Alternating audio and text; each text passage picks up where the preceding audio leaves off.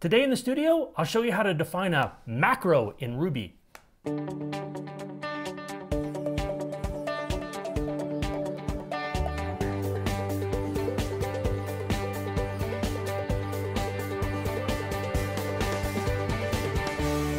Hey folks, Mike Clark here with the Pragmatic Studio. Today we're going to tap into the power of Ruby objects and methods to write a class-level declaration, sometimes called a macro. Here's an example of what I'm talking about from Rails. If you've ever used Rails, this should look fairly familiar. We've got a movie class that has many reviews and a project class that has many tasks. Now, the first time you encounter a declaration like has many, it looks like something built into the Ruby language or some magical aspect of Rails. But in fact, it's simply Ruby code. Ruby itself makes programming in this declarative style easier than you might think. And once you understand how it works, you'll be more confident with Rails and be able to use this same powerful technique in your own Ruby code. So let's create a simplified version of this declaration from scratch, building up from the underlying principles that make it work. So let's get ourselves a clean slate here. And I want to create a simple string object. We'll call it dog1, and the name of this dog is Roscoe. Now this is a string object, so we can call any of the methods in the string class. For example, if I wanted to print out Roscoe uppercase, I would use the uppercase method, which is defined in the string class. And no surprise, it prints out Roscoe's name uppercased. So we can call any method inside of the string class, but Ruby also lets us define methods on this specific object. The way we do that is we use def, and then we give it the object name, dog1 in this case, and then the name of the method we want to define. I'm going to define a method called hunt. And inside of that method, I'll just print out woof. Then to call that method, I'll just call dog1.hunt, and Roscoe goes woof. Okay, now here's a different string object. Let's say we have dog2 and it's Snoopy. And if we say dog2.hunt and we try to run that, well, this dog don't hunt. If we look at the error message that we get up here, it says undefined method hunt for Snoopy, which is a string. We can call any of the string level methods on the dog2 object, but we can't call the hunt method because we only define the hunt method on the dog1 object. You'll often hear this referred to as a singleton method. Think of it as a method defined on a single object. Now that's kind of interesting, but when would you ever want to do this? Well, it turns out that you use singleton methods all the time in Ruby, and we need one to define our declaration. So let's go ahead and get a clean slate again, and we'll define our movie class. Now in Ruby, classes are objects too. In fact, we could print out the class of the movie class here. And if we run that, it says the class of the movie class is class. And that in itself is an object. We can see that by printing out the object ID of that class object. And interestingly to note, the movie here is just a constant that references that class object. So classes in Ruby are objects too, and any given Ruby class is an object of class. And if a Ruby class is an object in its own right, well, then we can treat it like any other object.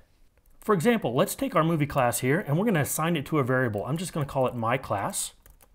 Remember that constant movie references the class object. I've just assigned it to a variable there.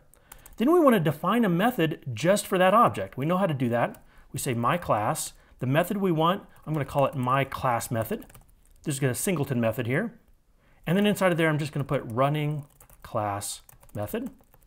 And then to actually call that method, we use the object myClass, that's the class object, and then we call the myClass method. So if we run that, well, it runs the method. We see running the class method. So that's basically the same thing we did with the dog object. We just happen to define the singleton method on the class object, which is the movie.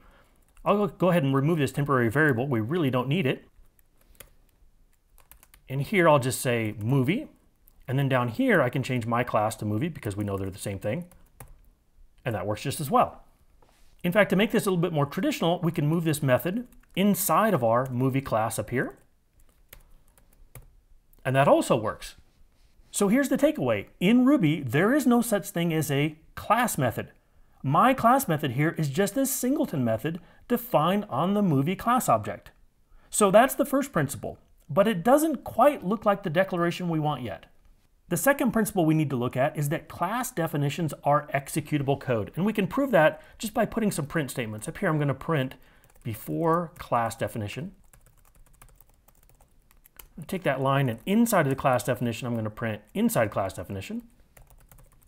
And then down here, I'll print after class definition. Now if we run it, let's see what happens. Well, we get before class definition. Ruby starts at the beginning of the file, starts interpreting this file, so we see before class definition. Then it starts defining the movie class. Inside of there, we see inside class definition. Then we get to after class definition. It's completed the definition. Then we turn around and call my class method, which is up here, and we see running class method as the last printout there. So code is being executed during the process of defining this class. And if that's the case, then we can actually run this my class method inside of the class definition. We'll just take this line out, put it down here, and this is going to switch the order a little bit. So if we run it now, what we see is we get before class definition at the top, inside class definition, then as the class is being defined right here, it calls my class method, so we see running class method, and then it finishes the class definition. So again, as the class is being defined, all this code is running, and we prove that by actually executing this method. But using this movie constant right here seems a little bit repetitive. Well, it turns out that during the class definition, Ruby is keeping track of which class object is being defined inside of the variable called self. And we can print that out. I'm going to do it right up here. Inside class definition of self, that's the name of the variable. If we run that, it says inside class definition of movie. So self is set to the current class object being defined, which is the movie in that case. That being the case, we can substitute for here movie self. We know that's going to be the same thing. And when we call the method here, we can use self as well.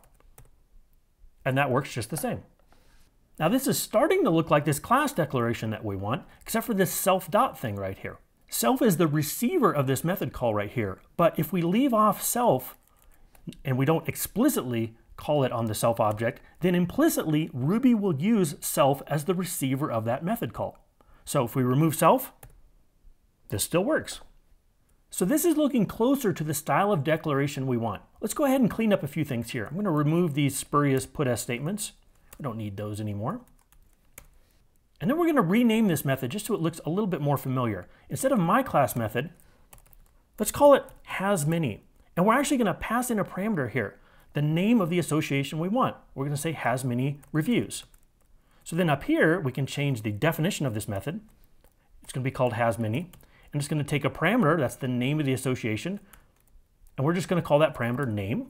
And then inside of here, for our putS statement, we'll say self hasMany name. Okay, so this is just the argument reviews, which will get passed in as name, and then we print that out here. There's nothing special about this hasMany and the name of this method. This is just a string that we're going to print out. So if we run that, well, it says movie hasMany reviews. So as the class was being defined, it started up at the top, started working through here. When it got to the line hasMany reviews, it called this method, passing in reviews for the name, and then we printed that out. And notice that the value of self when this method is run is the movie class object.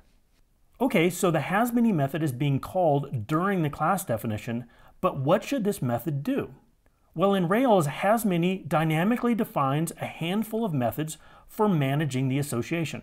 For example, in this case, it would generate a reviews method that returns the reviews associated with the movie. And we'd call it like this. We'd have a movie object. We'd get this movie object from the database. I'm just going to create a new one here because we're not connected to a database. And we could turn around and call movie.reviews, and that would return an array that contained the reviews associated with that movie. Now, it defines a bunch of other methods as well, but we're just going to concentrate on this one because the technique is the same. If we try to run that, well, we get an undefined method, reviews, for the movie because there is no reviews instance method on our movie object. But we can define that method. We'll just go back up into hasMany, and let's look at the method we want to define. It would look something like this, reviews, and inside of there, well, Rails would connect to the database and go fetch all those reviews. I'm just going to stub that out with some simple debugging statements. You know, it would say something like select star from the reviews table where the reviews are associated with that movie. And then I'm also going to print out returning the reviews, and it would return an array. I'm just going to stub it out as an empty array right there.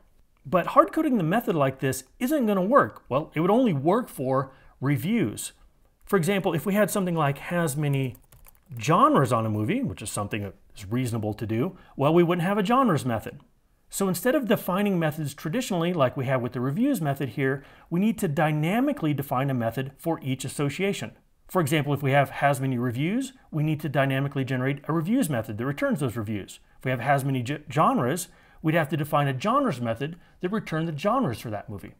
And we don't know the names of those methods until runtime, until this class is being defined. So we need to define those methods dynamically on the fly. And we can do that using define method. I'm going to get rid of this line for just a minute. Come back up here. Instead of defining the method this way, we're going to use the define method call. The define method takes the name of the method we want to generate. Now, if we just wanted reviews, it would look something like this. We give it a block, and the body of the block becomes the body of the method. But this would just dynamically define a method called reviews.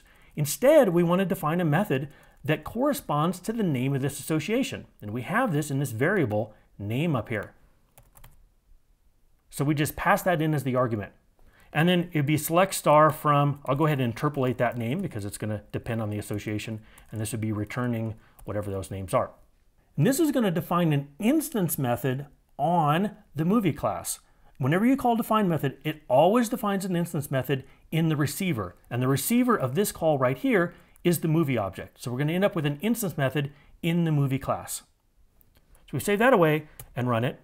Well, we see that when this line ran, it defined that method. And then down here, when we turned around and called reviews, it ran the method. So we see select star from movies, which is up here, and then returning those reviews. So the method got defined here as the class was being defined, but then it got run down here when we asked the movie for its reviews. In fact, we can call this again. Sometime later in our program, we wanted to get the reviews, and we see it just got defined. Movie has many reviews once, but then each time we call it, it selects those from the database and returns them.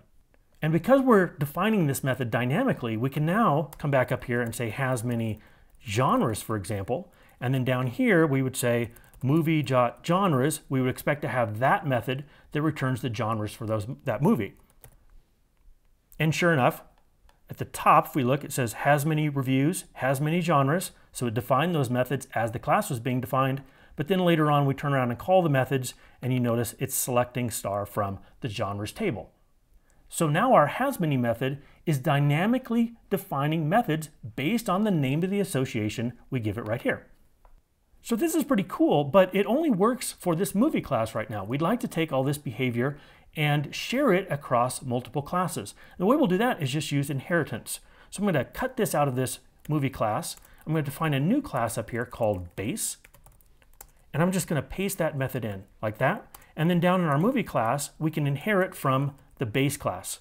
And if we do that, well, it's going to inherit that has many class method, and things work just like they did before. And just to make it a little bit more familiar, we'll take that base class and we'll put it inside of a module called active record. This will be nested inside of the module, defined inside of the module, like that. And then here, we'll inherit from active record, : active record is the module. There's a base class inside of that, so we use active record : base. And that works as well. So now that we're using inheritance, we can actually define a new model here. Let's say we have a model called project. It can inherit from active record base. And it has many tasks, for example. Then down here, we'll create a new project. And we can turn around and call project.tasks to fetch those from the database.